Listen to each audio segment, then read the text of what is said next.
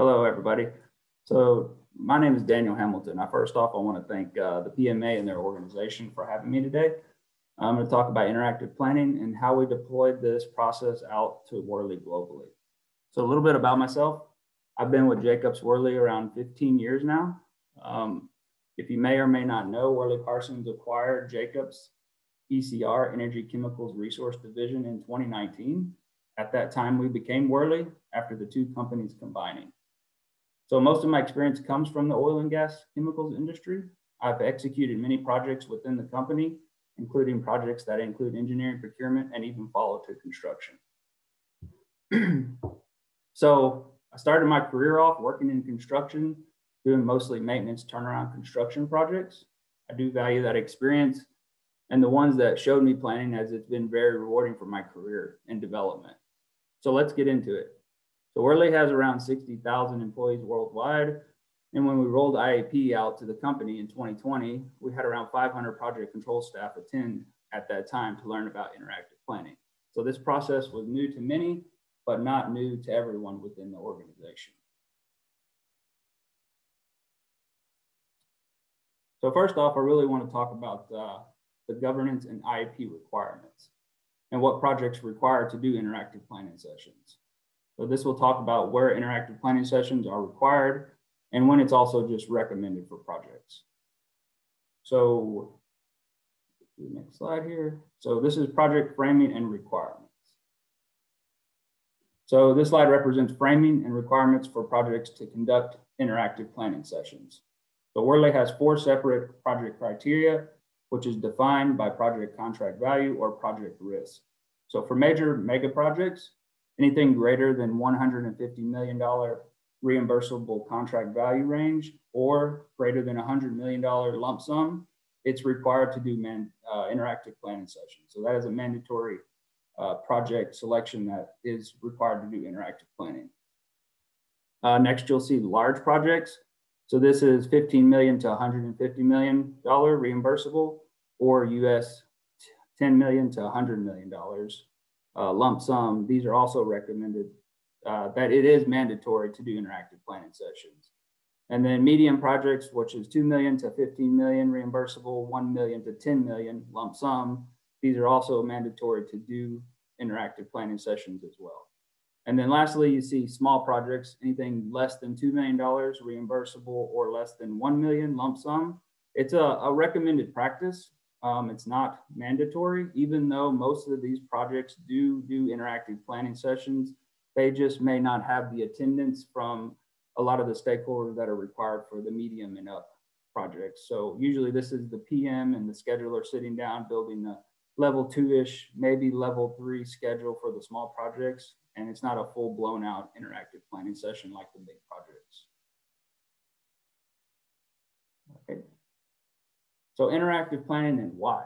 So why do we do interactive planning? So the biggest objective is to establish a project schedule baseline. This is to discuss interfaces and execution, identify critical activities. It ensures buy-in and provides accountability for all the stakeholders.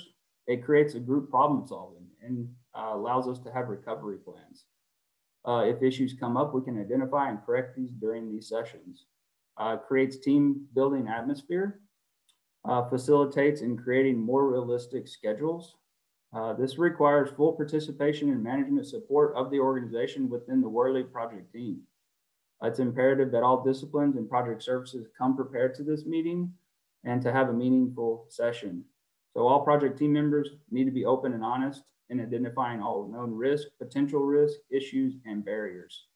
And again, the end of this with all these objectives is to have a baseline schedule and issue a schedule of quality for project execution. So I want to jump into a little bit about defining interactive planning and what it means to Worley and to even others. So developing a schedule, a project schedule the Worley way. First off, we're gonna see here was what we call our business process map. This map shows the steps to create a baseline schedule and to get a product we can issue to a project team to execute the schedule. There are various additions to this business process map, that go into further detail, but we want to focus in on the green highlighted one here, interactive planning. It's our first step in developing a project schedule. So this map throughout a whole life cycle of a project must be followed by the project team for every schedule that is required for a project. So interactive planning was an additional step created during our harmonization efforts with Jacobs to Worley Parsons. So when we became Worley as one company, we kind of refined this business process map for our organization. So both companies did utilize interactive planning sessions, but it was never a step in the business process map. So this was a new one we added in our harmonization effort of the two companies. Jumping over a little bit to about schedule assurance. So this checklist is to be used as a reference document for validation of the schedule. So the checklist you see on the slide here is the many steps a planner must take to ensure a schedule is developed in a correct manner. We ensure that we use this checklist to make sure we go through the correct process of developing a schedule, conduct review cycles, and add assisting documents to be developed to go with the schedule, such as a schedule basis. So the checklist helps the project planner focus on what they need to do to get to an overall baseline schedule that we can issue to our customers. At the end of this checklist, we issue this an overall baseline execution book. So in this checklist, you can see the first step here is to complete an interactive planning session. If this is not completed, the planner cannot proceed to the next step. So it's imperative that these steps are followed in our organization, and this is signed off by a project management representative. So interactive planning, the definition and objectives of what this means. So interactive planning is considered a Worley best practice and our standard within our policies. It is a methodology used on projects to engage stakeholders in a facilitated setting. It is to promote creative thinking and demonstrate out-of-the-box thinking. The process focuses on development of an achievable plan and buy-in from all team members. The output of the process is the beginning of an integrated project schedule that highlights key constraints and identifies major issues that may impact project execution. So these sessions should include all major stakeholders, including engineering leads, project services, construction, customers, and even operations at times. The interactive planning process can and should be used throughout the life cycle of the project and can be used to micromanage difficult tasks for areas, systems, and multidiscipline interaction. So interactive planning can be used to run what-if scenarios, conduct schedule reviews, and incorporate schedule changes to see the overall impacts. Interactive planning can assist with understanding obligations to meet our contractual obligations. For interactive planning, this process can assist in problem solving, promotes engagement from stakeholders, aligns the team on project execution. And then just a little blurb, I've learned over the years that if you can make these interactive planning sessions fun, the team seems more engaging and will be better to offer their timelines, logic, durations, etc. Implementation and applicability. So Worley has 7 phases of a project's life cycle. Identify, evaluate, define, design, build, commission and handover, and asset management. So throughout any phase of these projects or a change within one of these phases, we can use interactive planning. Interactive planning can be successfully used in all phases, basically throughout the completion of execution, even including construction. So the picture here shows all opportunities within Worley phases of a project to use interactive planning. Interactive planning can be successful in all types of projects, including even turnaround planning to get to that micro detail, advanced work packaging planning, where you break your schedules up into areas. We've used that to in NetPoint to actually break our schedules into areas and plan these in NetPoint. And then also portfolio planning. We've started to do portfolio planning more and more utilizing NetPoint.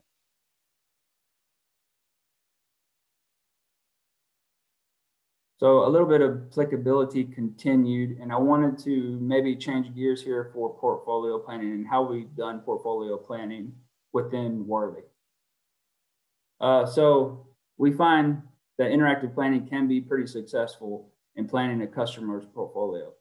In the past, we've noticed in our industry a lack of planning for required or wish list projects from a customer in their portfolio. So with interactive planning, we can help our customers achieve and plan to initiate projects and adjust their cash flow to help facilitation of awarding projects on time and effectively execute them using our interactive methods for portfolio planning. So this part of the presentation may be interesting to many of you, and I have to give credit where credit's due on this one. So I learned this process from actual PMA member Mike Brown about 10 years ago. Just to give a little story here, flew down to Houston. It was the first time I met Mike in person. Flew down to Houston and introduced me to portfolio planning. To be honest, I was completely lost when he was showing me this, because it is a different type of scheduling than actually scheduling just one project. You're taking a combination of 50 to hundreds of projects and rolling them up into a portfolio plan. So this was a completely new technique of scheduling to me. And I do appreciate Mike flying down to me and sharing his experience with me and showing me how to do this correctly. So I do have to say portfolio planning was a learning curve, and it's a whole different process from just typical EPC planning. So this is a process where customer and clients present us with all their projects over a period of time. And we go through a process of taking each project, resource loading them with dollars or hours or both. After that, we sit down with the customer and plan their projects and level their projects using NetPoint. When we move the projects in NetPoint, we can see the histogram, which is showing dollars or hours to start to level out. And this is becoming a standard practice within Worley.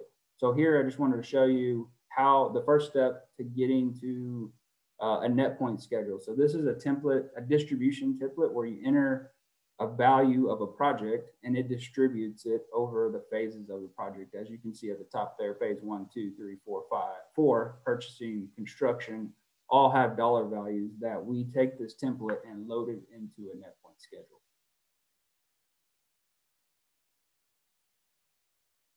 All right, so this is the actual NetPoint schedule. If you take that template in the previous slide and you add each activity in NetPoint to represent a phase, including approvals, we take this and we load those dollars that template distributed with the dollars or hours or both into each one of these activities. And then this actually will give us a histogram in NetPoint. As you can see here at the bottom of the screen, the green represents that, that we have allocated the correct dollars or hours to these projects. And then we've set limits to these projects to show over allocated hours or dollars to the customer, so that we can get into the interactive planning session with the customer. They see all their projects loaded into the NetPoint schedule, and they can see where they have problem areas of spending too much cash or hours are being spent on projects. And this allows us to level these schedules out, move schedules if they're not of priority to different areas or different time periods to level out the whole portfolio plan. And then this lastly is the one of many reports you can get out of portfolio planning. So this can basically show cash flow. We can show hours distributed over time. This really helps the customer identify where they're spending their cash or dollars or hours, or understand where their resource requirements, because we find a lot of our customers don't have the resources to put on the projects that they have in their portfolio to support it. So this allows them really to go back to the table and level their schedules out and level their portfolio out. All right. So back into the interactive planning session. So roles and responsibilities. We identified 5 major roles for conducting interactive planning. So the first is the project manager, which will assure that the interactive planning is conducted at the appropriate stages of a project. He or she explains the process to a customer and the project team to assure buy-in to the process. The facilitator will conduct the IAP, ensure all participants are given the opportunity to take part, also manage the proceedings, ensure the process flows sufficiently, and attempt to meet the agreed objectives. The chairman, so this was required for any high risk or mega projects, and is considered a third-party person not directly connected to the project. So this person will bring value such as lessons learned from other projects. They can challenge the logic, directions of the activities, and raise any risk that they may see that could impact project success.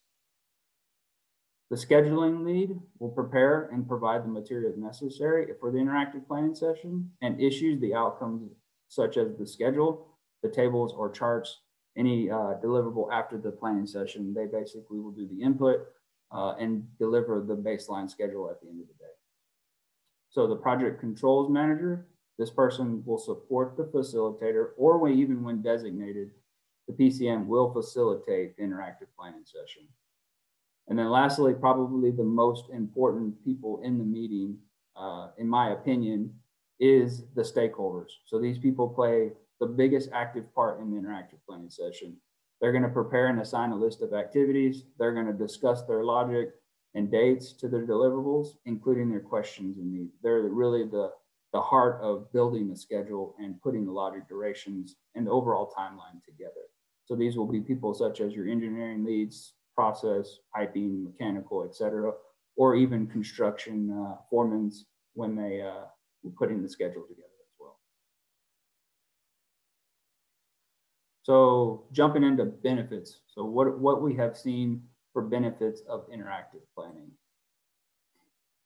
So benefits of interactive planning. This allows for discussions and creation of logic, interfaces, and project execution. This allows the project team to easily identify critical activities, for example, major critical paths, low float areas, and resource limited activities. This helps define the customer responsibilities and expectations. It reinforces that all stakeholders will be accountable for their schedule. And at the end of the day, end of the interactive, knowing that they have added their own deliverables, logic, and durations. It also provides a platform where we can identify cost and schedule risk and come up with mitigation plans to overcome that risk. It helps with overcoming problem solving, bringing up lessons learned from past experiences, and allows recovery plans if required. It provides early engagement to the customer to understand the schedule development process and see how the disciplines interfaced to build that schedule. Provides confidence to the customer that the schedule also was not developed in a siloed approach. So it also ensures that the customer's expectations and their contractual requirements are met. One of the biggest things we find is it creates team building atmosphere that allows open and honest conversations around schedule development. Creates a platform for even more realistic schedules due to the participation from all project team members.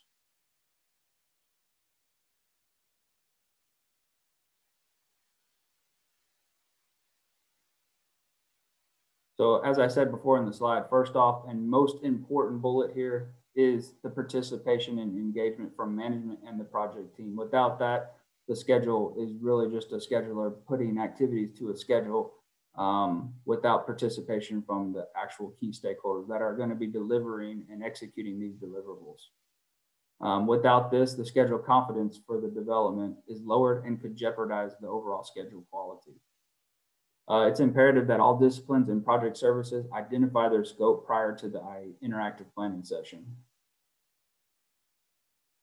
This is key as we do not want stakeholders to come unprepared for the interactive planning. We want to make sure that when we start an interactive planning session, that we state to the team that we all need to be open and honest about potential risks to the project deliverables that could impact their success. At the end of the interactive planning, we want to ensure that the schedule is completely workable and the overall timeline can be used to establish the schedule baseline.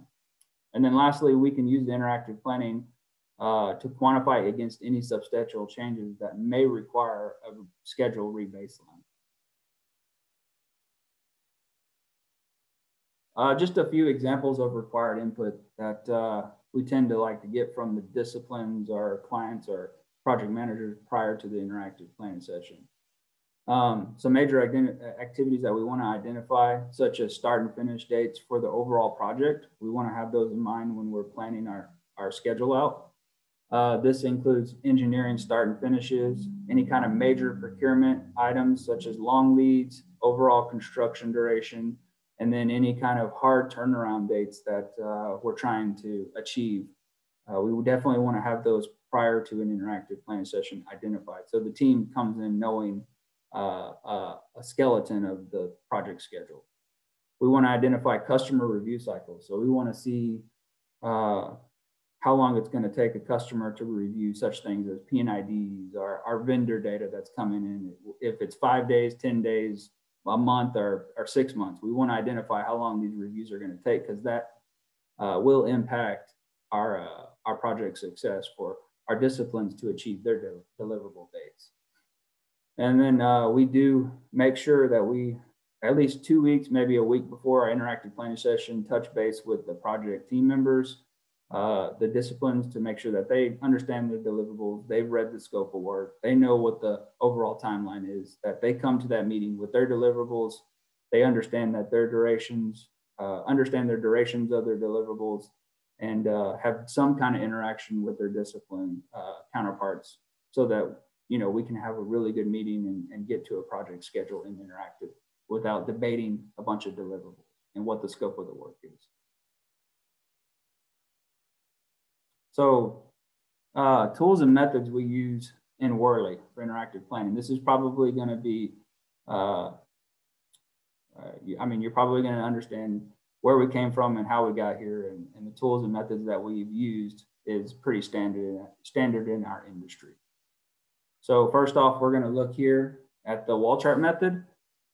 This used to be the most commonly used method for interactive planning within Worley. So the majority of the people on this conference have either used this or have been a part of this method in some form or fashion in your experiences. We still find, or have found, that the wall chart method is still effective, and it still allows multiple participants to place sticky notes on a printed wall chart to define the project timeline at one time. Although this method does require manual input into our schedule software, it gives a great view of the schedule at a summary level. This method often requires follow-up sessions in order to define more activities, logic, and confirm those durations based on the team's input. It can be very effective for putting together quick schedules to represent overall project duration. It also allows for multiple IEPs at one time. And for example, if you needed to break the schedule down into areas or further detail for disciplines, multiple sessions can be done at one time. So I did a comparison of wall chart method versus NetPoint. And I want to show some pros and cons of both. So paper wall chart and stickies, a planner must go and write, or the engineering discipline must go and write every sticky note for every deliverable. And most of the time, in my experience, we get all finish dates instead of a start and a finish of an activity. So that doesn't allow us to actually understand where an activity started, or allows us to help put logic together in the schedule. I found myself also many times where I got into a wall chart sticky note IEP, and the original duration was 6 months before the interactive. So I said I made a 6-month wall chart, and come to find out, when we put all of our activities there, the project was actually 8 months. And I found that all the disciplines ran out of room. So all the sticky notes got put at the end of the chart, and I had no clue what tied to what or when things finished. So it really didn't achieve the overall goal of putting a schedule together. So we had to do multiple iterations of wall charts, or sitting down at a desk trying to figure out what those end dates for the 2 months that we didn't identify prior to the interactive delay. This process also just requires manual input for each activity. So we use Primavera for our project execution scheduling. And so we have to sit down and input each one of these activities manually from a wall chart. And then sometimes if we don't get the project support, a planner has to go in there and I wouldn't say guess the logic, but sometimes guess the logic and durations of an activity, which doesn't allow for a quality schedule. And then we've also found that doing the wall chart methods, depending on project size and how many deliverables are on a project, this could take 1 to 2 weeks, even a month, to develop an actual schedule that is of quality to get to a baseline schedule. So the timing of developing a schedule after a wall chart method is pretty lengthy.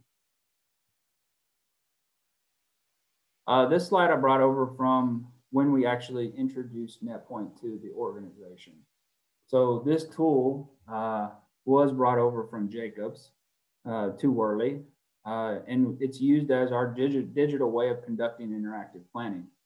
So NetPoint is already used in many of our offices and regions. And then due to the work from home nature today, which Worley is a mostly work from home company today due to the COVID, it's our most effective way of doing interactive planning now. So this is our most utilized tool to effectively do interactive planning for schedule development. It's a tool that allowed us to facilitate a full electronic interactive planning session that can be done completely in a virtual setting. This allows for our participants to focus on discussing deliverables and logic without the need of wall charts, banners, sticky notes, and inconclusive logic ties. This method also provides instantaneous feedback to the team as they can see live logic and duration impacts on the project. And then when you move an activity or increase an activity's duration, it impacts the overall scheduled timeline immediately. This tool is also a direct import for us to Primavera so that we can reduce our time of issuing a first draft project schedule to the project team. This schedule can be printed basically immediately after an interactive planning session. So there's no manual input into P6, wait 2-3 weeks to actually see the schedule.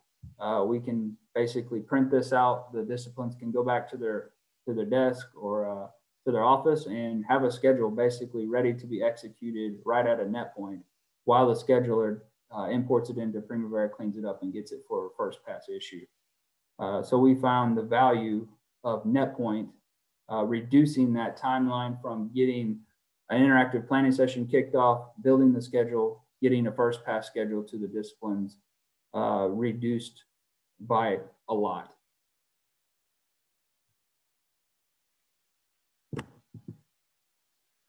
So this is just a little bit of comparison method from that wall chart method I spoke about earlier to actually go into NetPoint. So overall, we've reduced costs from our planning and even our project team attendance and input from 40 to 60 hours. So it's a huge savings in time from project teams having to sit with the scheduler to get their deliverables on a schedule and issued out.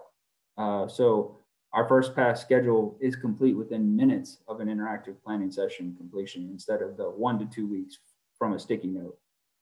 This has allowed our work from home capability to be improved. So like I said before, we do all of our interactive planning sessions virtually now.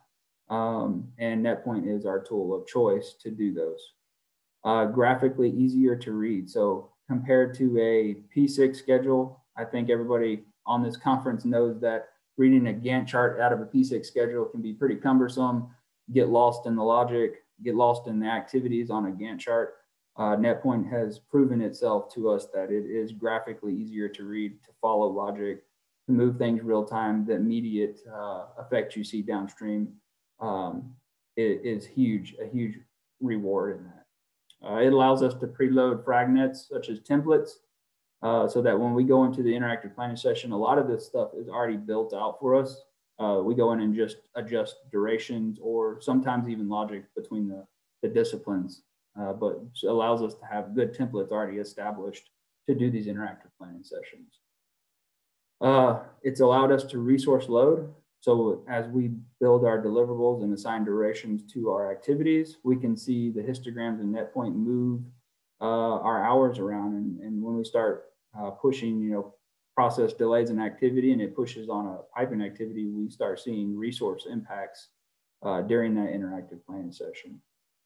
And one of the most beneficial things, lastly, here is that NetPoint is a one-to-one import to P6. So we do a little bit of cleanup in P6, but the amount of effort from going a wall chart method to a Primavera schedule is a huge reduction in time from NetPoint to P6, and is a huge benefit to the project team. This is just a quick template, I would say, that we tend to, I actually put together to do a show and tell here. So a little bit of oil and gas logic from disciplines.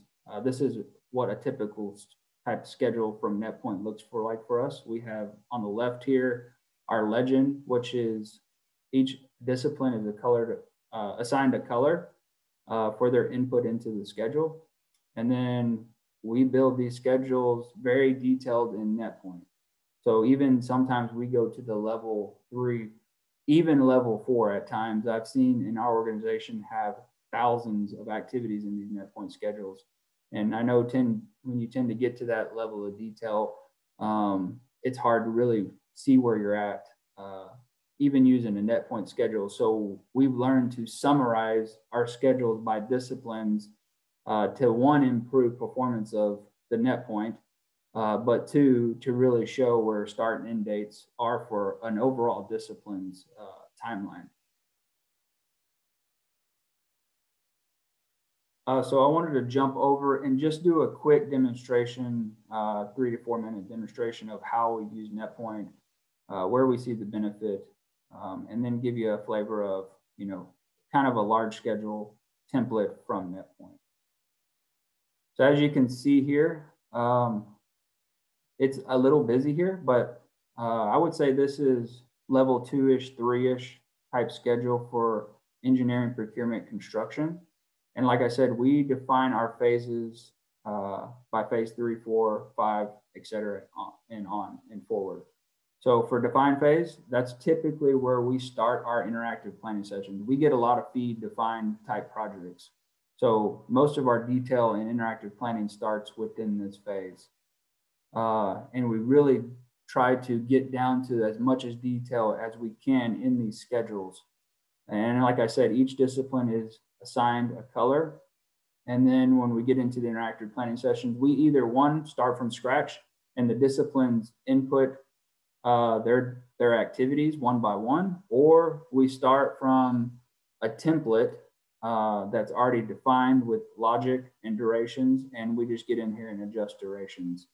The benefit I see when I first open this up from project views that have never seen NetPoint before, I tend to show this template because, one, it's all logically tied and it gives a pretty good flavor of how NetPoint works. So when I show projects that have never seen NetPoint, I tend to start moving things around and I start getting big, and the wow factor comes in that when I move an activity, it starts pushing on other disciplines, as you can see here. And then if I delay activities too much, you're showing the downstream effect of detail engineering and even construction. They start turning red to show that, one, you're not making your end date that you originally put on the schedule, and two, it starts identifying critical paths as well. So engineering leads, project managers, when you initially show them this, the wow factor comes in that, hey, we have a logically tied schedule, and if I delay something, I'm going to impact someone else downstream or the overall project timeline. That has been one of the most effective things in our project scheduling, doing NetPoint interactive planning sessions. Even increasing duration of an activity, you can impact the overall project schedule. And even at times, I find sometimes in interactive planning sessions that we just can't make the end date that we originally thought, and things start turning red, and we have to go back and reduce durations, or that really is how long it's going to take us, and we just have to. That's why it's imperative to have the customer client in these meetings to show them that, hey, our durations are extending what we thought the original plan was going to take. And then I also find that sometimes customers say originally their reviews are going to take 5 days, and then we get into the interactive planning session and they want to review, vendor data or a quote from a piece of equipment, and it takes them, instead of 5 days, it takes them 20 days, and it immediately starts affecting overall project timeline due to review cycles. So yeah, this was just a quick show and tell of when we introduce NetPoint to our projects. Tend to like to use this type of level of detail to do show and tells, and also show them how the logic interacts with each discipline, because most of our project managers and project engineers are so used to wall chart methods that they sometimes don't like the change of pace from wall chart methods until they see this tool, NetPoint, start moving their activities, and they can input their logic and duration starts and finishes and how it impacts other disciplines. And then we like to show the histogram here, which is also another benefit of doing these, of where resources are most used in the project. And a lot of projects like to use this histogram as well. But you do have to initially set these activities up with hours or dollars or what's defined in the project to get these histograms.